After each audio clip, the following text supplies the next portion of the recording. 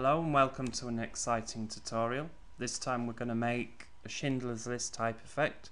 For those that haven't seen it, very quickly, there's a girl walking through an image and she is in colour or has some colour elements on her, and the rest of the footage is in black and white. In fact, the rest of the film's black and white. It's a good film. If you haven't seen it, go see it. We're going to recreate the same effect here but on a still. So we have a photograph here of a lady in a costume, obviously posing for the camera, in colour. So it's an easy one, this. So I'm going to be explaining what I'm doing to some detail for beginners. Now, Photoshop can't tell what is a person, what is background, what's trees, what's bushes, what's cars. You have to tell it. The only thing that it can tell is where there's sharp lines and bright colours contrasting onto darker colours and so on and so forth. So we're going to take advantage of that, and what I want here is just a red hat and everything else is going to be black and white. So we're going to zoom in, quick selection tool, and making sure that the brush there is quite small, and we're just going to go over a hat. There, and that's it. Select refine edge. We're going to increase the radius slightly.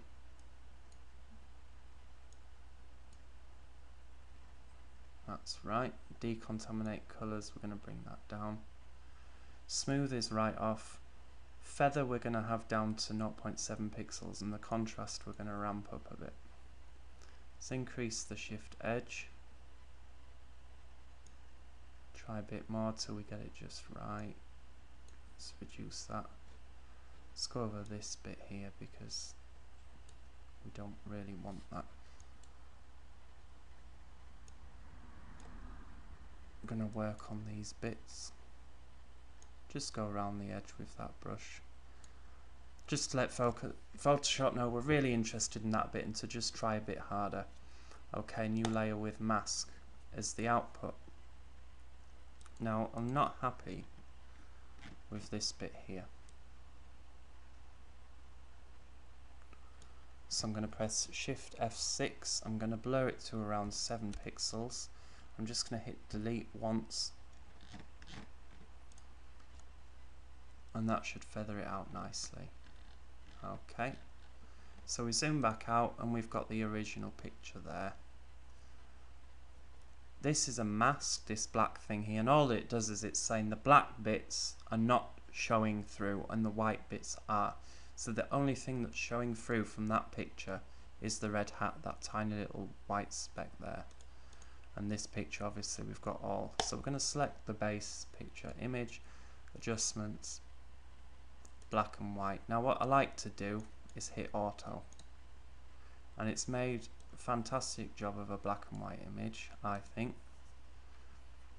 The only thing that I'm not happy with is these trees they're distracting the eye because the contrast is huge. So we're going to go to image, adjustments, and go to shadows and highlights, and what it's done there, it's just simply increased the brightness of the highlight, and this will reduce that'll increase or boost the shadow. You don't want to go ridiculous, but that was just too far. Highlights we're going to reduce a bit. Okay, now I'm happy with that, and to turn the red hat on we just stick the eye there, and there we go. Little Red Riding Hood, what am I on about? Schindler's List. So it's getting late and I'm trying to make tutorials here for beginners. So there we are. I hope you enjoyed this one. Nice, short, sweet one. Very effective.